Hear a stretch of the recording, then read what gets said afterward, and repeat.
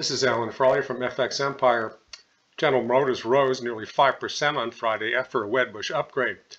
The stock had been under pressure all week and in the weeks prior to that and has lost a lot of ground since topping out in March.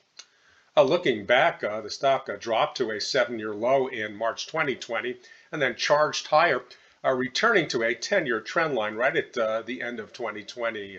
It pulled back a little bit and that broke that trend line in January, setting off a bunch of buying signals. It posted one high up here in the mid-50s and then stair-stepped up to about the 62.50 level. This is where momentum died, as you can see, from a failed breakout attempt in April and another failed breakout attempt here in June. Now, selling pressure since this turnaround in June has been pretty intense. See how it's dropped on balance volume accumulation down to this little trading floor, which is also about a 6-month low.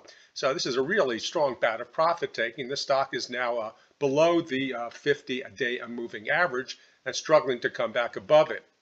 Now that could happen. As you can see on Friday, we had the rally back up to there, but this isn't really conducive to a breakout anytime soon.